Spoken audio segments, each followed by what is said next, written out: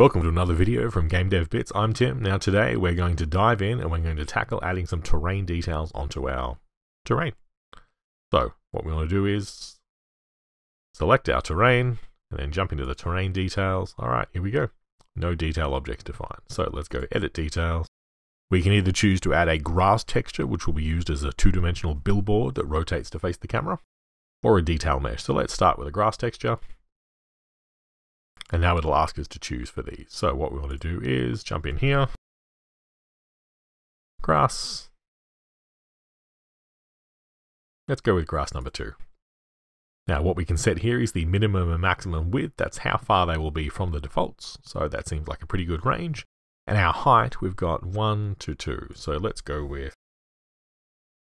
2.5 just to bring that up. And then the noise spread is how much these colors change. So instead of having a single flat color, the color will actually spread out and alter between both. So let's have a look. Let's just grab this and say we want to go from this color here.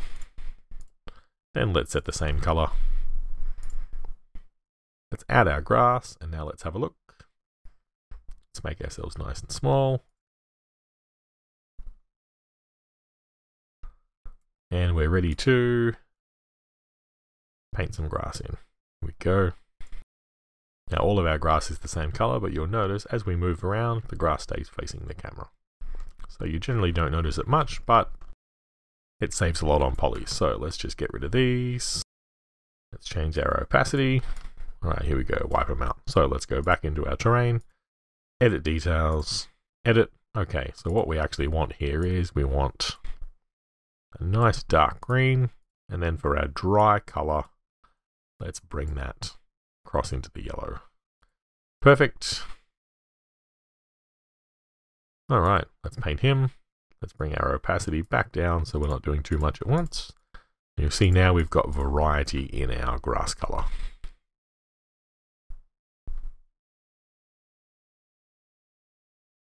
Now, if we bring our opacity all the way up, we can paint that grass in, and you can see this is how much grass we've got. So there's gaps, it's a little bit patchy. So what we can do is, now remember all of these decisions are always based on performance. We can jump across into our terrain settings, and what we want to do is go down here and we've got our detail resolution per patch and our detail resolution. So if we bring our detail resolution per patch, let's bring that up to 3 times as much. Now obviously our grass has moved because we've changed the resolution of the mesh. So now let's go into our terrain details, select our grass again.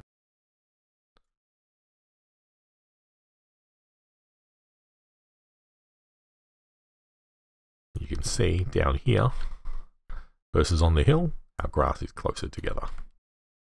We can change that a little more if we want, so let's go back over here. So now if we come back down to here, now we can change our settings. Nice and simply, just think of detail patches like a checkerboard. This is the number of cells available across the whole terrain. Detail resolution is how many tiles we want to place across the whole terrain, and that's what affects how we place things like our grass here. Detail resolution per patch is a little bit simpler. That's just how many of those tiles we draw at once. It'll always be a divisor of the detail resolution, and it just saves on those draw calls, but it does make them a little bit heavier, so you need to find the right balance for those. And there we go.